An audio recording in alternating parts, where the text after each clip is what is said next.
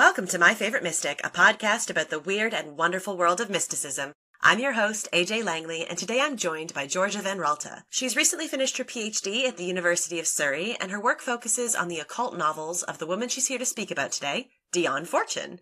Georgia, thank you so much for being here. Thank you so much for having me today. My pleasure. Now, before we start talking about Dion Fortune, I'd like to know a little bit more about you. Can you please tell us how you first became interested in the academic world of esotericism? I actually did my undergrad degree in Christian theology. And one day when I was trying to decide what to do for my MA, I found a poster advertising a course in the study of esotericism. I thought, oh, that sounds really cool. And I ended up moving to Amsterdam and doing an MA in it on the basis of that poster. That sounds like a very effective poster. What I found really fascinating about esotericism was that a lot of Christian mysticism, there's quite a lot of repetition and arguing about, the same texts that scholars have been arguing about for 2,000 years. And suddenly I found this whole world where there was all these incredible mystical texts that nobody had ever studied. And I just thought it was the most fascinating thing. And especially suddenly this vista of women mystics who I had never heard of and who nobody had ever heard of was opened up before me. And I found that really fascinating, and I've been exploring it ever since. Just to get some terminology out of the way, could you give us a layman's definition of esotericism? I can certainly try. So esotericism is, one might call it the heterodox mysticism of the West, at least in how it's studied in the academy today, the Western aspects being problematized more now. But generally speaking, it's all of the tangents of religion and mysticism that have never been fully accepted or considered mainstream. And Vada Hanegraaff, one of the main theorists, say that they follow a red thread through history, from the Neoplatonists and the Pythagoreans through Gnosticism and such like, up through Kabbalah and into the sort of heterodox Christian mystical traditions of the 17th, 18th, and 19th centuries. That is a very large playground. What aspects of esotericism are you the most interested in? My work explores more 19th and 20th century esotericism, which is when we get to the occult revival, and you're talking about theosophy, the Hermetic Order of the Golden Dawn, people like Aleister Crowley and Dion Fortune. They were all operating within a broadly Christian paradigm, but very much a heterodox one, which really, to me, the main point was that, as opposed to a lot of forms of Christianity which emphasized canon, particularly Catholicism, these forms of heterodox spirituality really focused on personal experience. They saw that as being connected to the early Gnostics and this more intimate relationship with God. They're often not really referred to as mystics, but called occultists and esotericists, but really they are mystics. So speaking of mystics, let's move on to the person you are here to speak about today. Tell us a little bit about Dion Fortune. So Dion Fortune was born Violet May Firth. She began life as a psychotherapist, and in fact, she was one of the earliest women psychoanalysts in the UK. She was also brought up in a Christian Science background, which was a sort of occult form of Christianity of the period. And she got into esotericism and occultism, left psychoanalysis behind, and wrote a series of books both on practical occultism, the theory of it, and her occult novels, which she believed would inspire and even initiate mystical experience in the people who read them. She also ran a successful occult order that had its headquarters in London. She ran talks and people came and lived in this big house and practiced magic together and such. And she ran an occult bed and breakfast in Glastonbury. And it's not quite clear where the money came from for this. She'd written a lot about Glastonbury, and she decided to, or was given some land there, and created corrugated iron shelters where people could come and camp out very cheap and, absorb the forces that came from the springs, do their thing at Glastonbury. Although there was a sort of occult attachment to Glastonbury at this time, Blythe Bond famously channeled the information to show where the Glastonbury Abbey ruins were. She was one of the really instrumental people in bringing together the Glastonbury mythos, and she wrote a book called Avalon of the Heart that argued that Glastonbury was the center of Celtic Christianity in the UK. And she continued to operate her society and actually lived in London through the Blitz, refusing to leave London behind. She did a lot of meditation and energy work throughout the Second World War, which was the inspiration for Bedknobs and Broomsticks, where they cast the Nazis off the cliff. And she died of probably leukemia in 1946. And was she quite influential in her time? And she usually gets lumped along with Aleister Crowley, sort of the infamous boogeyman of 20th century occultism. And Crowley is a lot more well known today, but actually Fortune was far more successful in her lifetime. She managed to keep her society afloat with her writing, maintain property in London and Glastonbury. She did a correspondence course, which were popular in the period, and she would send out reading and questions all over the UK and indeed all over the globe, and then people would send back their answers. And once you had completed that, you would be invited to come to London to take the next stage of your work. The society was called, it started as the Christian Mystic Lodge, which was a section of the Theosophical Society aimed at the Grail Mysteries and Celtic Christianity. But it became the Fraternity of the Inner Light, and then later the Society of the Inner Light. Okay, so what is the Inner Light? Well, precisely. That's a very sort of esoteric concept. With normal mysticism, you know, there's sort of the normal mysticism, but there's sort of the concept of the God without, you know, sky daddy, sun god type thing. But within esotericism in particular, when we're talking about the ability of an individual to experience God, they're often speaking of a sort of inner light, which is your inner component of godhood or your inner spark, which is a very Gnostic idea, of course. Why have none of these mystics ever written something called In Search of Sky Daddy? That's what I really want to know. Sky Daddy and Earth Mama. Exactly.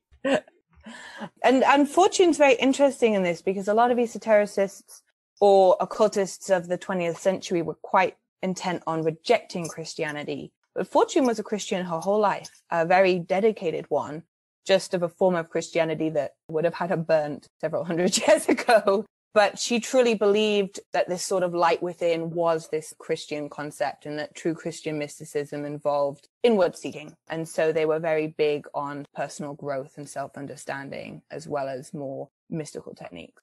So given the cultural obsession with them over the last couple of years, I almost would be remiss if I didn't ask, was this considered a cult rather than just a cult? That is a question of definitions, the use of the word cult. So occult means hidden or veiled. And the idea was that this occult knowledge was hidden knowledge that had been hidden through history, how to contact God, how to have mystical experiences, etc. And particularly how to contact other gods or demons or such like. Cult started becoming more of a thing in Fortune's period. And there was this famous called the Awada cult, where a man and woman had been claiming that they were taking people in for occult training, and it turned out they were seducing them and doing all sorts of horrible things. And there were a few of these controversies, and this made occultism quite infamous and problematic. But Dion Fortune was very committed to making a form of occultism that young middle-class women could join without feeling that they had to give up their place in society. So I would say emphatically no, although, again, it would depend quite how you're defining it. People certainly came and lived in her group, and she was a very charismatic leader, but she would have been resolute that what she was doing was helping people and helping the larger culture as well as individuals. And there isn't any examples of her really doing anything particularly coercive or mean. So no coercing, brainwashing, isolation, manipulation, robbing blind of people that we see in modern day cults in the popular understanding. No. And I mean, to be fair, Crowley, who often is called a cult leader, didn't do any of that really either. There is some question of when occult techniques become more problematic, when you get the lines between hypnotism and mesmerism and charismatic teachers. But Fortune was very, very intent on resisting this. And actually, after her death, she asked for all of her papers and library to be burnt so that they couldn't make a cult of personality around the things that she'd written. So one of the problems facing researchers today is there is no primary material on her. I respect the intentions, but as a historian, I am thoroughly appalled. No, I was going to say it is the crazy thing about researching Dion Fortune is there's about 10 letters written from or to her and then her published works. And that is it. There is nothing else publicly available. Although Gareth Knight, who's the current leader of the society, which is still going today and still accepts members, he has had a project of publishing as much of her unpublished material as he could get his hands on. So there is quite a lot available today.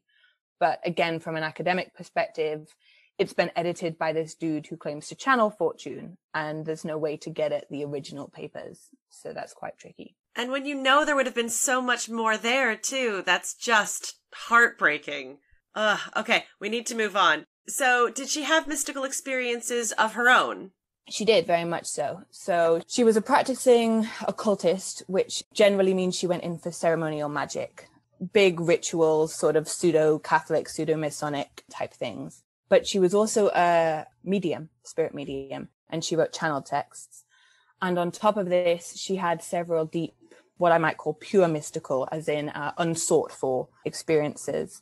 The first of which she had when working at a laboratory on soybean research during the First World War. And she had a vision of the masters, who she believed were sort of the grand initiatory forces at work in the world, and who set her off on her occult path. Tell me more about these masters.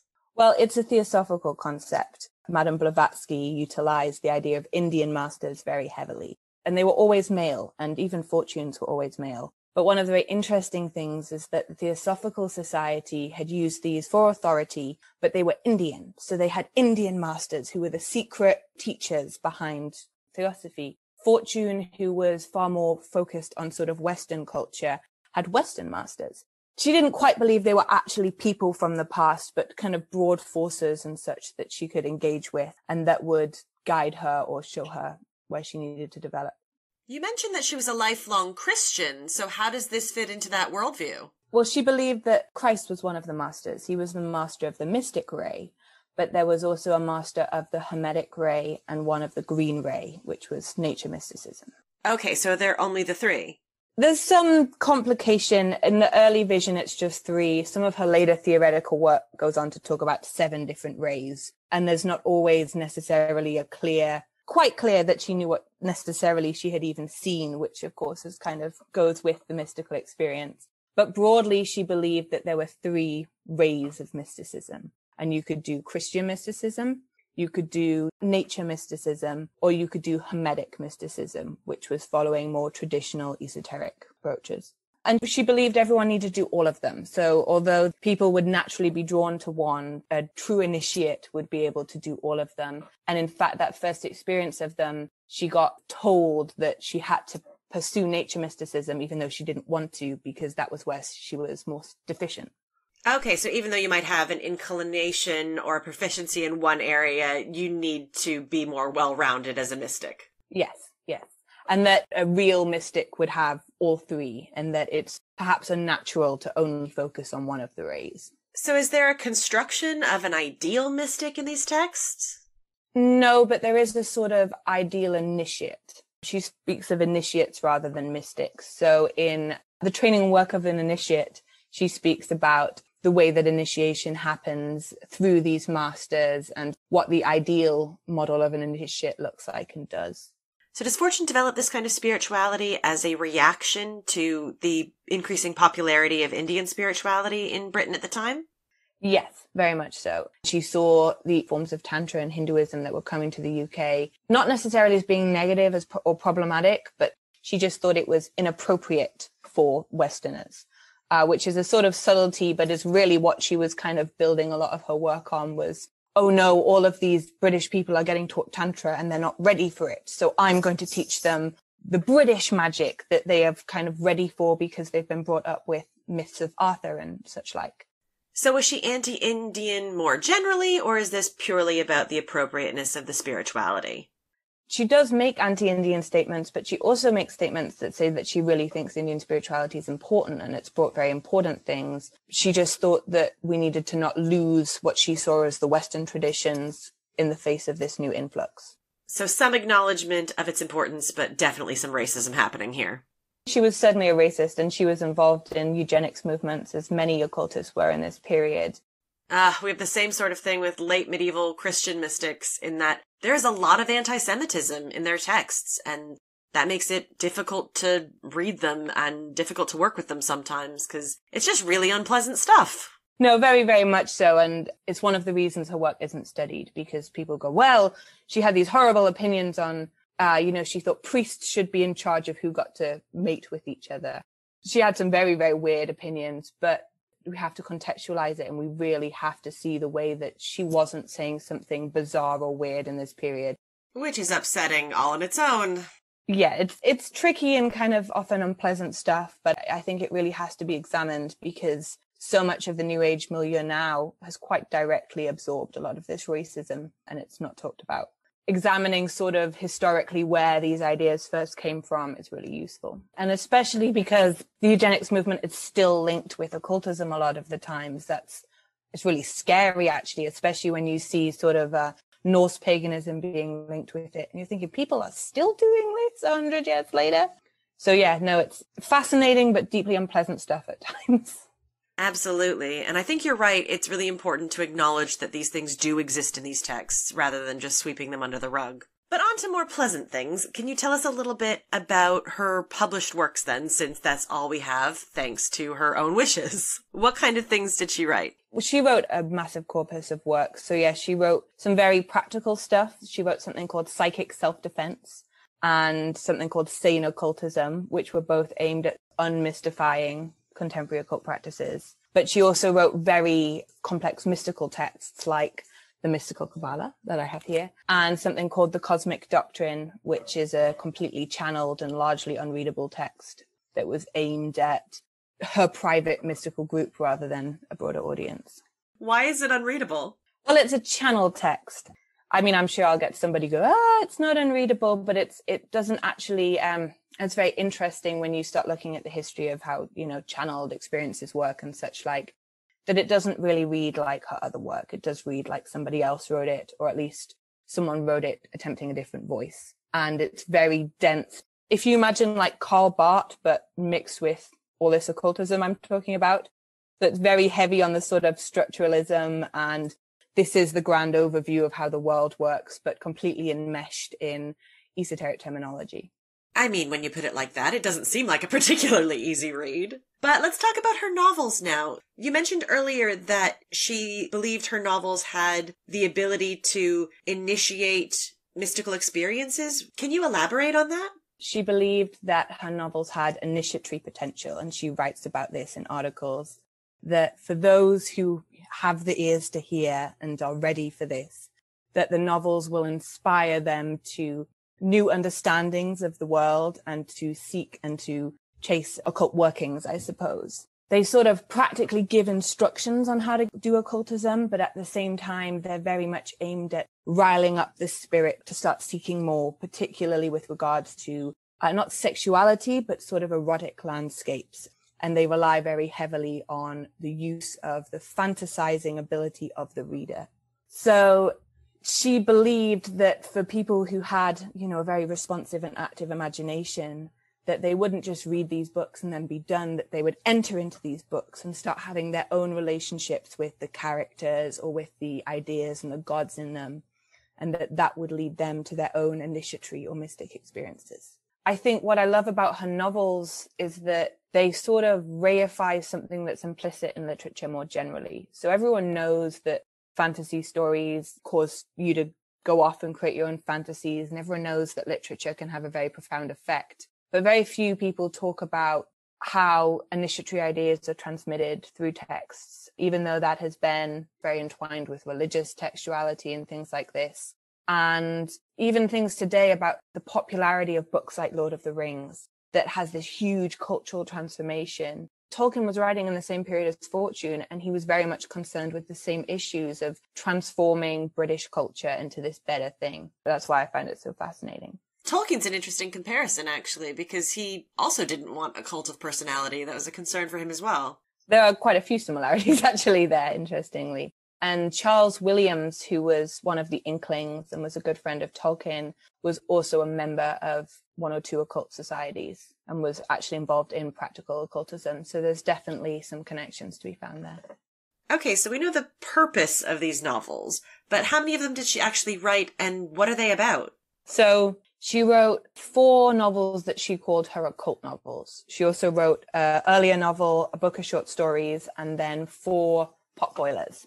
The potboilers being more just like sensation fiction of very questionable quality, and they were only very recently republished as an interest piece. But the occult novels have been in print since they were produced, although they haven't been wildly popular. They all follow romance stories set in the 30s and 40s in England, and they all tell the story of a lost man discovering occultism and a woman, and sort of together learning about how to live a better life through practical occultism. So they sort of teach you some of what Fortune felt were the basics of occult practice. Things like how to do a ritual, how to make your life, reflect the things that you want from it, things like this. But then they both are supposed to provide sort of a new fantasy landscape for you. They're supposed to sort of encourage you to imagine you're in this book and imagine if you had this connection with this goddess, because she thought if you started thinking, wow, imagine if I spoke to Isis, and then you made your bedroom all pretty, that would really actually give you an opportunity to connect with that power.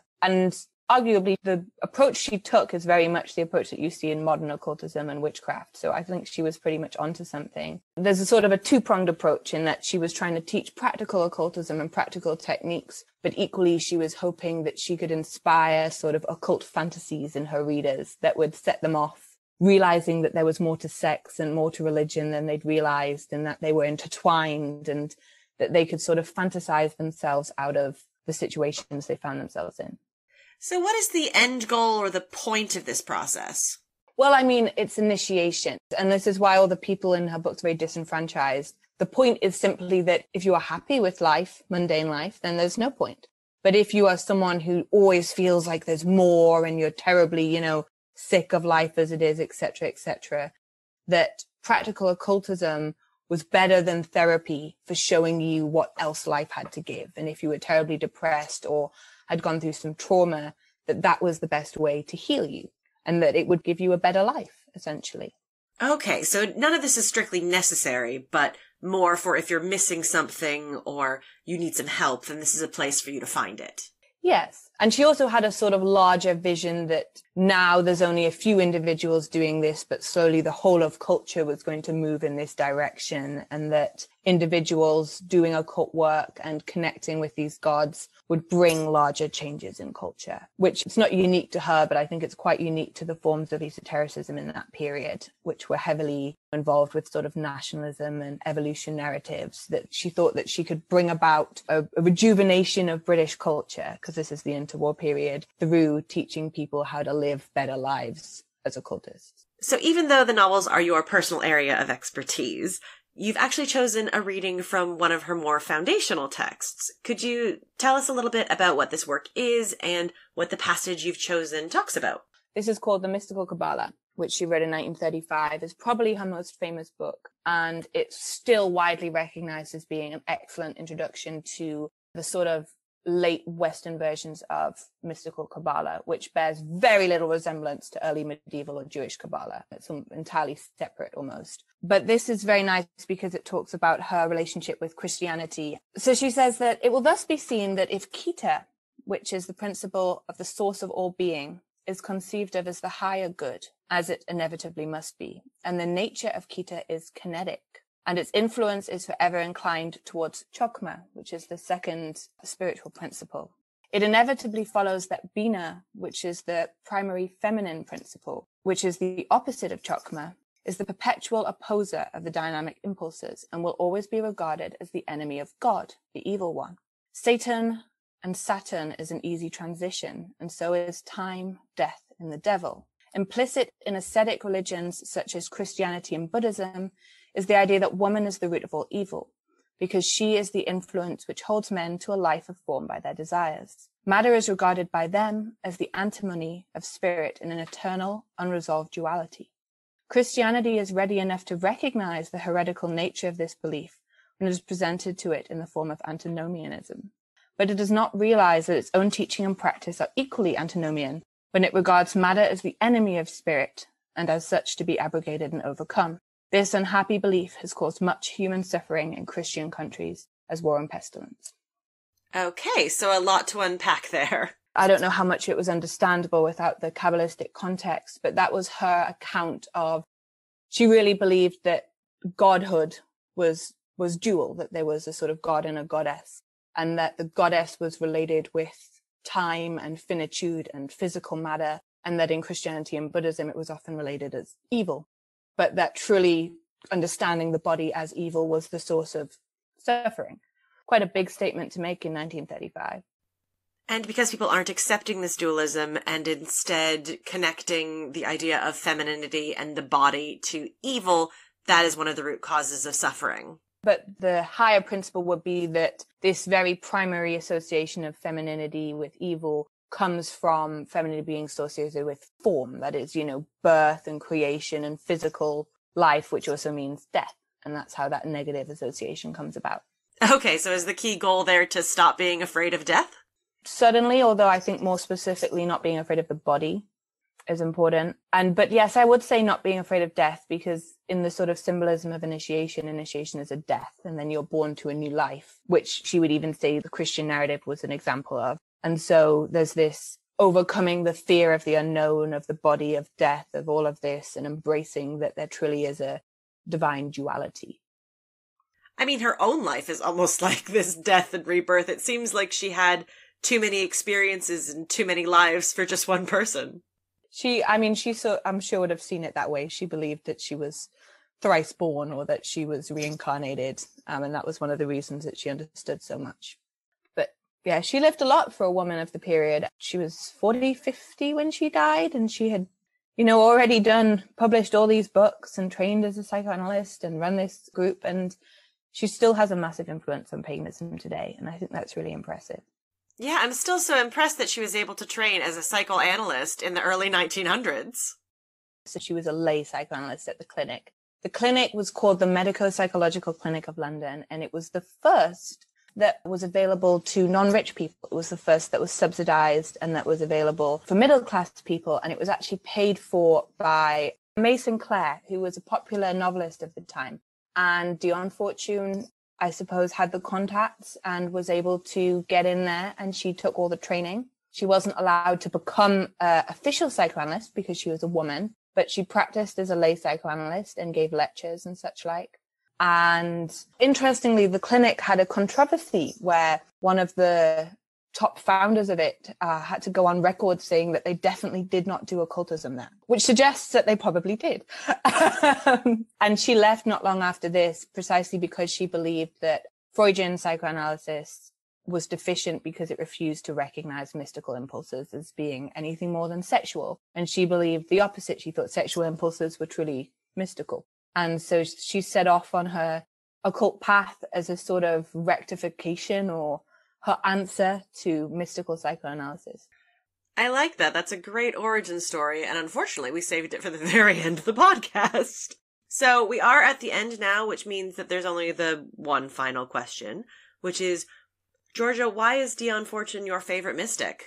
I like Dion Fortune. Again, I'm going to come back to this sort of Crowley issue. He is the perennial favorite of contemporary occultists, as a source or a grandfather of what we do now as pagans and practitioners. And Fortune is sort of this forgotten figure of, she wouldn't have called herself a feminist, but I think she was. She really believed that if we were going to bring occultism into the world more broadly, that we had to do it in a way that was safe for women, that safeguarded them from being used and abused and brought into cults and hypnotized, that safeguarded people from mental breakdowns, because doing this kind of occult mystical work can really mess you up. And she wanted to have ethical paradigms surrounding this work that would, make it accessible and safe for people who weren't really rich, middle-class people who couldn't afford to go off and be mental somewhere or outrage convention and do something drastically shocking, because they had to raise children or have a family or keep their job. And I thought that was just, even today, you get a lot of this in contemporary pagan culture, that the most shocking is the best, that the more convention breaking is the best, that true magicians don't care what society thinks, etc., etc. And as a woman with a young child, I always thought that that was, a very small-minded approach to mysticism. And I was fascinated by this woman who really thought, or really tried to make practical, accessible, and ethical occultism. I think nobody else has really ever tried to do that in the same way. Yeah, and I like also that She wrote crazy mystical stuff, but also was able to write novels and practical guides. And she was able to do a lot of different things. And she was able to channel her mystical experiences into these very practical things, which again, I think is not that often seen. Fantastic. And with that, we are at the end of the podcast. Georgia, thank you so much for joining me today and for sharing your work and the fascinating and complicated woman that was Dion Fortune. Thank you for having me and for listening to this sort of weird exploration of esotericism. Not at all. It was great. And thank you all for listening. You can follow us on Twitter at MyFaveMystic and join me next time when I speak to Alexandra Verini about Mirabai.